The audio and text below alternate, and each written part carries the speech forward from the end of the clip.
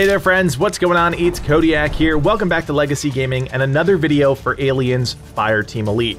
We have gotten a lot of questions about the 4 brand new weapons introduced as part of Season 1, and we thought it would be smart to put together a video showing you guys where these weapons excel, where they have some drawbacks, and how to build them out to be the most effective version of the weapon for you. Now, we did get all 4 of these weapons, and if you didn't already know this, you can pick them up from the armory. I believe they cost 9,600 credits each, so you may have to do a little bit of farming, but they're all worth picking up. They're interesting, they're different, they've got their quirks, but let's just dive in and talk about them one at a time so you guys know how we're building them to be most effective on the battlefield.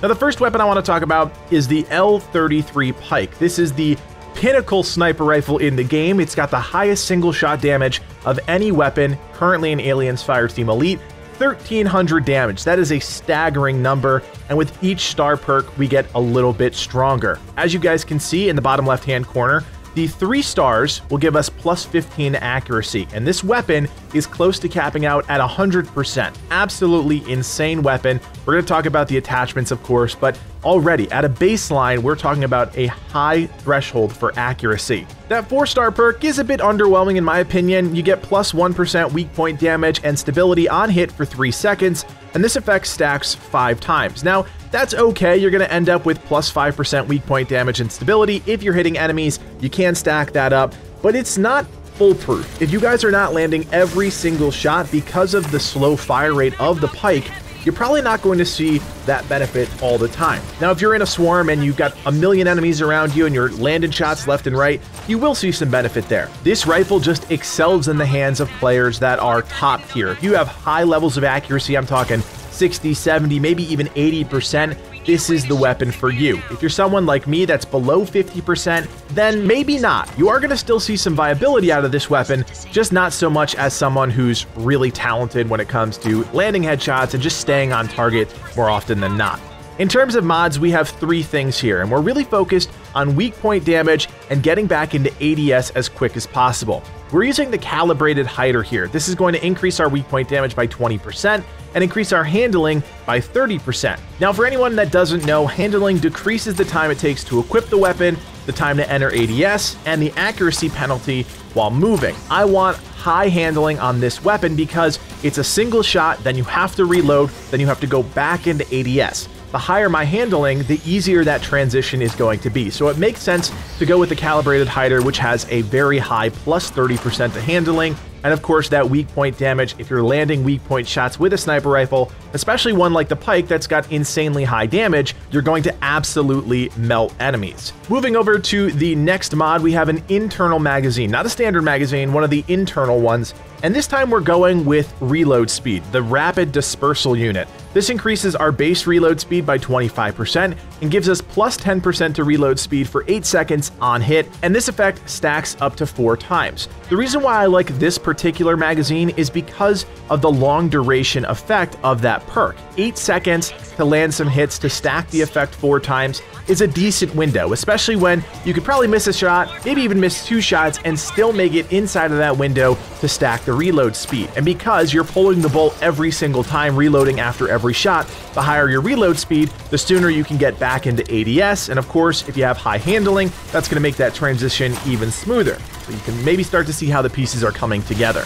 In terms of the large optics, I am not changing things up. I do not like the fully replaced ADS in this game, so I'm going with the digital scope. This increases our accuracy by plus 20%, weak point damage by plus 15%, handling that magical stat by plus 20%, and zoom magnification a paltry plus 10%, which is exactly what I want. At the end of the day, we have a supercharged L59 Pike with incredibly high damage. We've got laser sharp accuracy, a decent handling bonus, and of course that really strong weak point damage.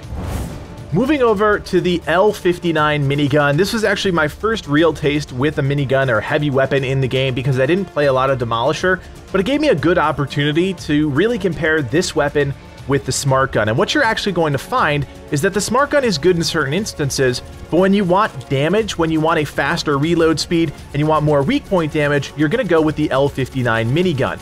As with most miniguns, the more you fire it up, the more it winds up, the more accurate it gets. So it starts off a little unwieldy, but as you fire it, it gets laser sharp. And of course, this weapon, like I said, has a higher damage threshold than the smart gun. So if you're looking for an alternative to that weapon, here you go. Of course, it doesn't have smart bullets. You're not going to automatically track targets, but it's a stronger weapon when it comes to just face value damage. In terms of the star perks here, we've got increase to charge time, increase to fire rate, another increase to charge time, and then a plus 0.5% fire rate on shot. This effect stacks up to 20 times. That's going to give us a total of plus 10% fire rate if you're landing all of those shots and you get max stacks. That's not a bad weapon. You're going to increase that fire rate, and that's a good thing because the L59 Minigun actually has a lower base fire rate than the smart gun. So by giving you some fire rate boosts, you're actually getting it more in line to what you might be expecting if you're someone that's really used to the smart gun. In terms of attachments, let's start with the large muzzle, and in this case, we're using the counterbalanced brake.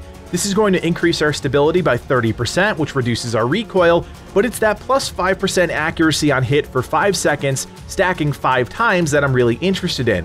This means I could get plus 25% accuracy as long as I'm hitting targets. And with a minigun, of course you're going to be hitting targets. That accuracy is really important because the minigun has a pretty low base accuracy as it is, so I want to boost that wherever possible. For a barrel, we're using the hybrid rifling. This is going to increase our fire rate by 20% and stability by 30%. I feel like there's a couple other options here. You could maybe go with the Miller twist to give yourself a little utility with that chance on hit to slow enemies, but I really like these high numbers for fire rate and stability that are just going to make the weapon at a base level that much better.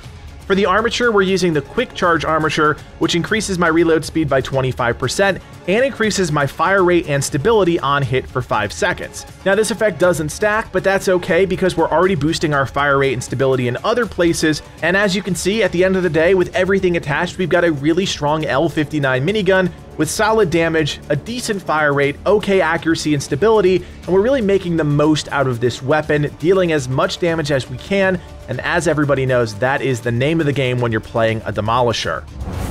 Let's move over and talk about the Type 88 Heavy Assault Rifle, and I'm going to be honest with you guys, I really didn't like this weapon at the end of the day. Sure, it's got a higher baseline damage than the other assault rifles in the game, but the other things that it lacks, like a reload time, a magazine capacity, and weak point damage, just make it kinda weird in my opinion. It's a cool looking weapon, it is in line with the Weyland-Yutani stuff, which is neat if you like that sort of thing.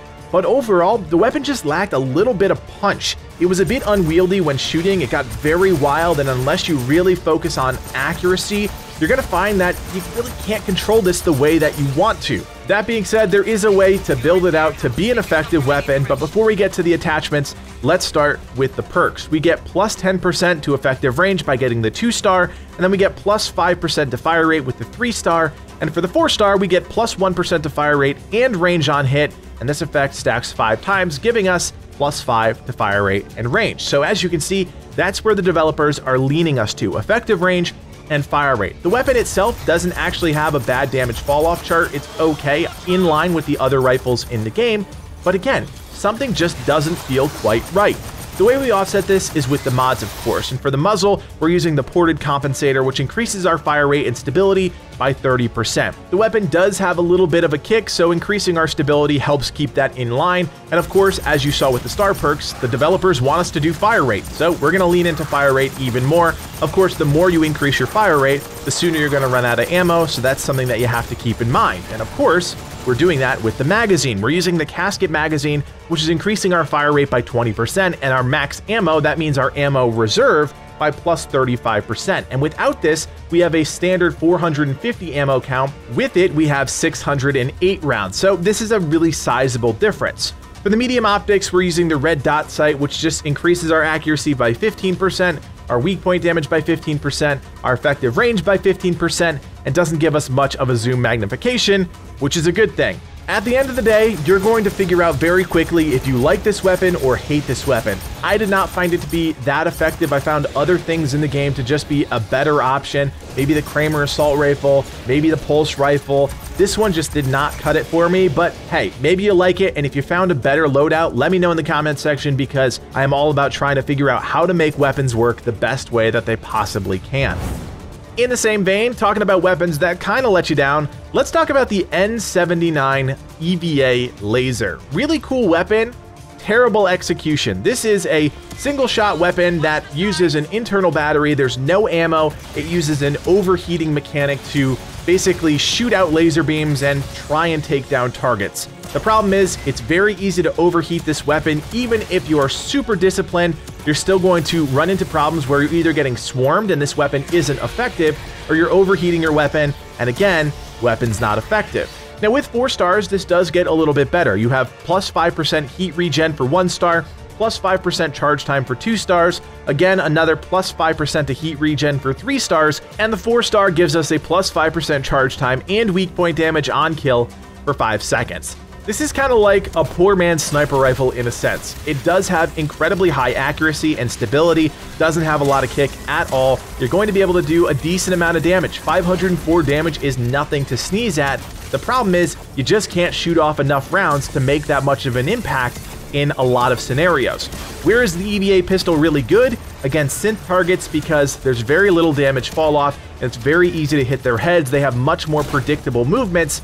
When you're fighting xenomorphs, that's just not the case, and this weapon is not that great. Of course, we are going to try and make it better with the attachments, and for the medium muzzle, we're using the precision break, which increases the weak point damage by 20% and the effective range by 30%. In terms of batteries, well, you can't actually change this out. That's the module that replaces ammo with this overheat feature.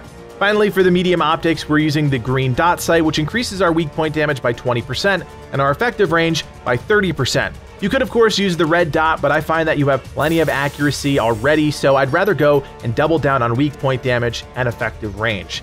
Like I said before, this weapon is kind of a poor man's sniper rifle. If you're a super accurate player, maybe you find it to be useful in some scenarios, but at this point, I just don't find it to be that effective. I would love it to have some sort of like plasma pistol effect from Halo where you can charge it up to do incredible amounts of damage, maybe to elites, but it doesn't quite check off enough boxes to make me want to use this weapon over something like the Kramer 50 cal or the Twin Hammer. It's an okay weapon, okay idea, it just doesn't rise to the level of the other pistols in the game. So there you have it, friends, the 4 new weapons in the game and how I build them out to be as effective as I can make them. If you guys have suggestions on how you would build them out or how you change things up to make them even better, let me know in the comments section. And of course, if you guys like everything we're doing here at Legacy Gaming, we would love your support. Hit that thumbs up, subscribe to the channel. We will have more Aliens Fireteam Elite content coming your way, and you do not want to miss out. We also invite you to join us on Discord. We've got a great community of around 7,000 members with a special section dedicated just for Aliens Fireteam Elite, so check out the link in the description to join today. Finally, if you guys like everything we're doing here and you want to help us out even more, you can now do so by becoming a member. For just a couple bucks, you're helping evolve the channel and take our community to that next level. Check out the join button below to learn more. My name is Codiak, and from everyone here at Legacy Gaming, thanks for watching, and play on.